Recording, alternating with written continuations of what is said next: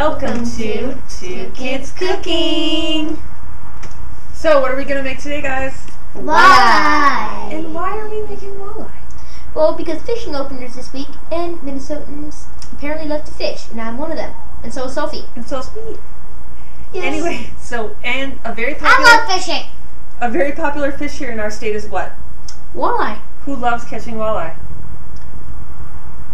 I got a baby walleye. I caught a big walleye once too. So and a big bass.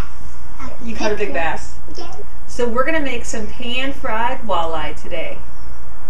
So what we're going to do is we're going to bread the fish. So Sophie's going to crack this egg and put it in here. I like cracking eggs. So you can put the shell, just set the shell on the table right there when you're done. You know, Mom, I believe walleye is our state fish. The Minnesota state fish? Yeah, I think so. Seems logical. Why? We'll have to look it up. What is the state fish? I think Alex, the walleye. It's a walleye. Alex, why don't you measure a third of a cup of flour? It's either a walleye, a northern, or a muskie. Can you measure a third of a cup of flour? I'm pretty sure it's a walleye. What's the state fish for?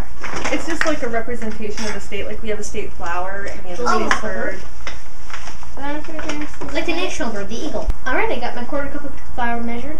Alright. Dump it back in. And then once you're done with your flour, I want you to do a quarter cup of panko breadcrumbs right in here. This is the dry mixture. And Mom, so when you're done mixing that, do you want to do the salt and the lemon pepper? Yeah. Okay, Soph is doing a quarter cup of lemon pepper. Breadcrumbs. Dump those in.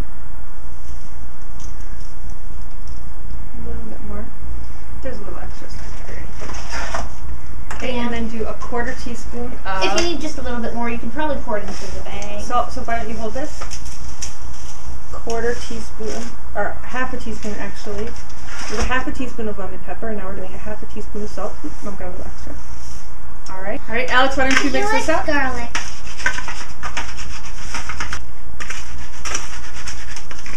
Just keep on stirring until it's thoroughly stirred. There's not chunks of anything. Make sure you get the edges, then you can taste it. Which often tastes good. Alright, then Mom's going to get a plate and we're going to start breading. Alright, now we're going to start breading the fish. So Sophie's going to take one of our pieces of walleye. We have 3 walleye fillets. We did not catch these walleyes because it's not fishing opener yet. We're fishing this a little pre-fishing opener. Well.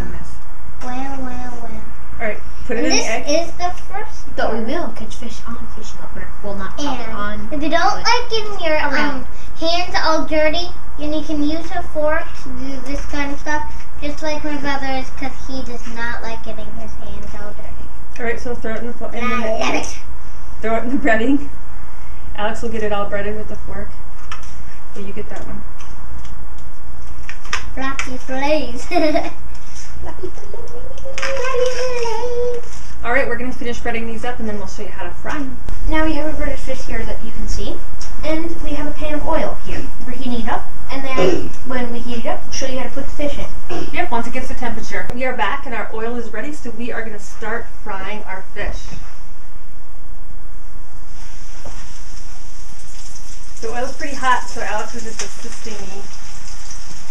Assist. Alright, we'll show you what it's like when we're done. Doesn't it look tasty, Alex? Yeah, deliciousness.